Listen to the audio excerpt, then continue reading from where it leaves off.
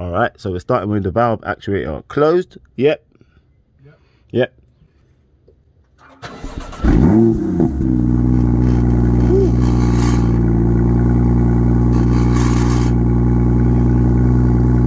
obviously there's some issue here, but anyway, that's closed. That's open. Closed. Open. And that's how we want it sounded all the time. I'm not sure exactly what's going on there. I think they damaged the actuator and they tried to put cable tie on it to keep it closed. I don't even know, open. But I realise now that while I've been thinking it's changing, it clearly hasn't. So that's open. Closed. Give me a rev, please. So that's how it sounds closed, rev. And again, and that is open. That is how we want it sounding all the time. So I guess we're going to be permanently, I guess, I'm not even sure what I'm going to use yet, but permanently cable tying potentially. It's finding something to keep us open at all times, because who wants to hear this when it's quiet, man? I mean, yeah, sure, the neighbours probably want it quiet when you start, but that's their business.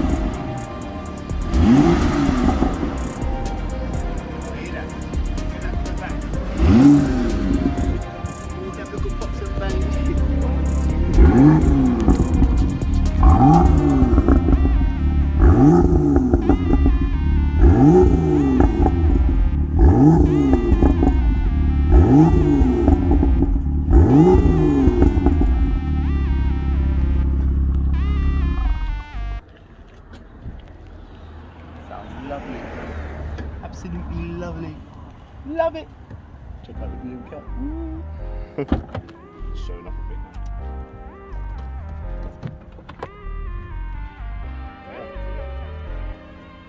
So that's the sound check for you guys. I'm going to clean it quickly and then go for that drive that I've been talking about since the start of this video. So here's a quick walk around in its current state. Sun's out, so it's definitely doing the car some justice, and it's dirty. Bear that in mind, it's dirty, but it still looks good. So imagine what it looks like when it is shining, man, polished and all of that good stuff.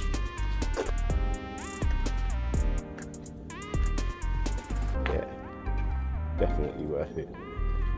Don't forget to check out my Insta, guys. Don't forget to check out my Insta, and hopefully we'll get some more content added to that soon. But you know, as always, stay tuned to my YouTube channel. Make sure you like, comment and subscribe, and turn on those post notifications for future uploads, guys, because we've got more stuff coming. Okay guys, so we're finally in the driver's seat. We're going to take this car for a quick spin, see if we can get a little speed out of it, just a little 0 to 30, and see how it sounds from the cabin. I'm going to tell you how I feel about the steering and so on. I'm just talking now, so you know what, without further ado, let's just get into it. Alright, so we've got the car in comfort mode. I can't believe it. It says 28.5 degrees on the dash. That's insane. So, car's in comfort.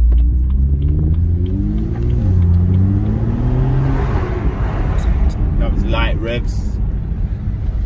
Nothing too over the top. But you can hear straight away it's got a very nice grunt to it. Nice feeling the engine roaring. It's beautiful. So on this particular stretch, I'm gonna pop it into sport mode. And we can instantly feel the difference in the accelerator. It just wants to go, literally.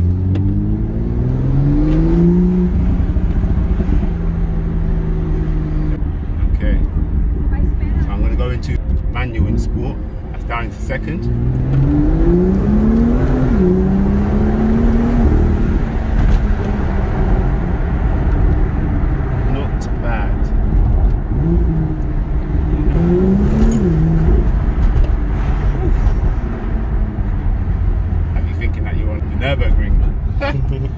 Okay, so I'm just going to pop it back into comfort for the time being. So this is one of my favourite cars I've driven so far, I'll be honest. Even though it has the N55 engine, which comes out of the 135 2014 shape, I believe that shape, 135.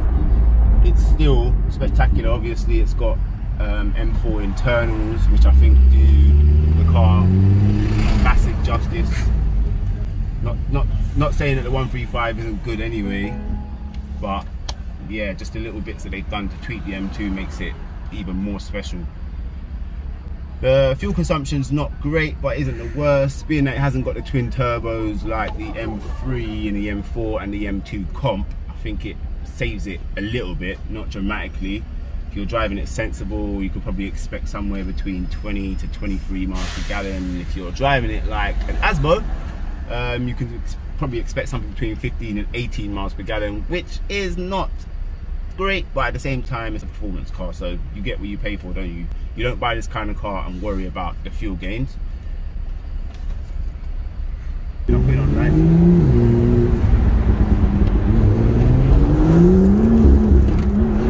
You feel that? Yeah. So this car is very tail happy. I forgot to make mention of that. I have got a little bit of experience driving BMWs, rear wheel drives with power, so it doesn't come as a surprise to me anymore, and the traction was on. But if you saw how the car just tried to put the back out, if the traction was off, it would have probably been game over. Okay guys, so back into second.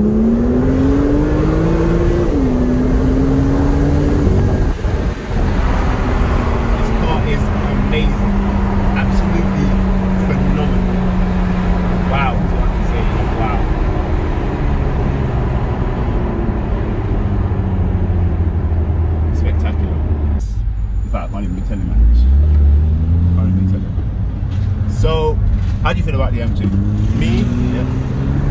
I love it.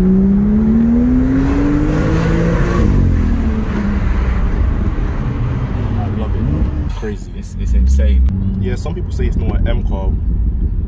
I don't think they've been in the car before, to be honest. Yeah, I think that was my initial reaction, if I'm honest.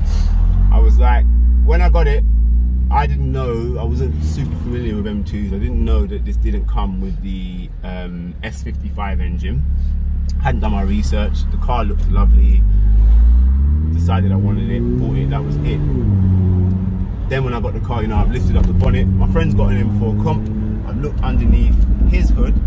Oh, them pops and bangs are beautiful. Can you hear those pops and bangs? Wait, hold on one second. You can hear it very, very slightly there.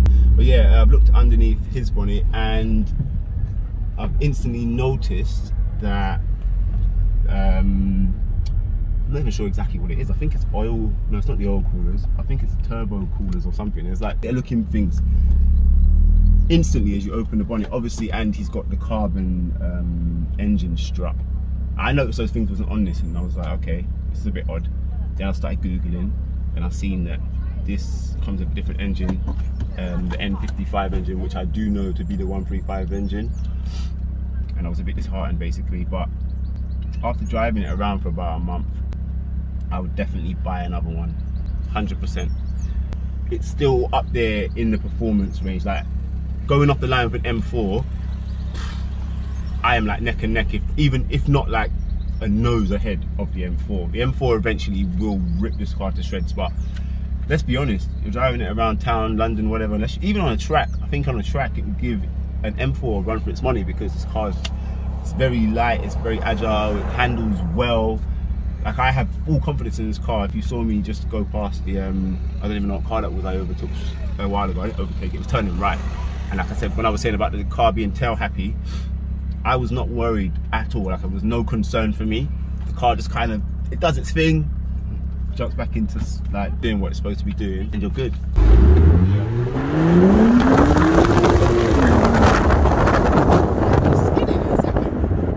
sure you heard it. A bit mad. Didn't know the car did that. Really long way around. Let's take it back.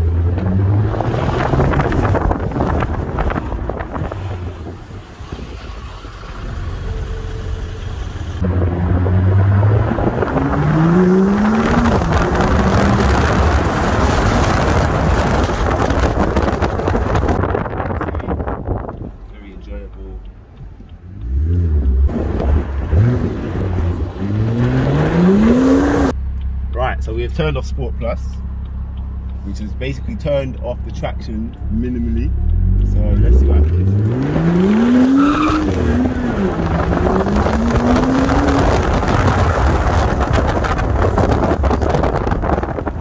It's because you can turn it off, half turn it off. When you put it in Sport Plus, it kind of half turns off the traction. It allows you to show off a little bit the way I just did. If you turn it off completely, that little drift is never ending, basically. Unless you've got the control, you probably lose the control. Absolutely love it, man. It's wicked.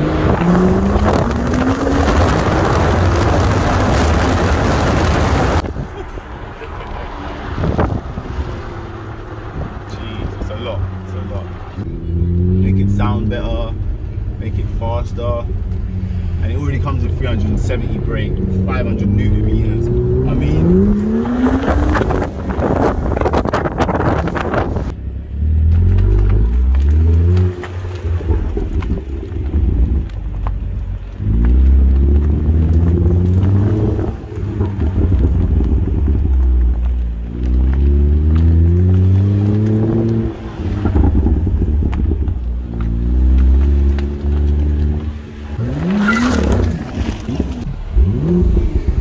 right guys, as you can see, I've given it a nice clean, looking fresh. I've even put some tire shine on.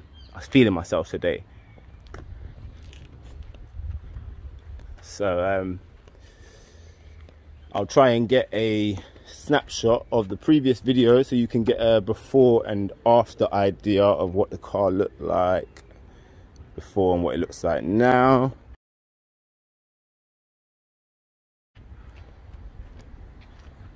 But yeah, when you clean it, man, it shines up beautifully. Look at the front. And you're probably thinking to yourself, where's the number plate? Well, you know what? I personally felt the front number plate ruined the aesthetic of the vehicle. Besides the fact I haven't got one. Yeah, but yeah, I think I got so used to it not being on that now I don't even want to put it on. I think it looks better. Yeah. So yeah, that's all we got time for, man. Catch you in the next one.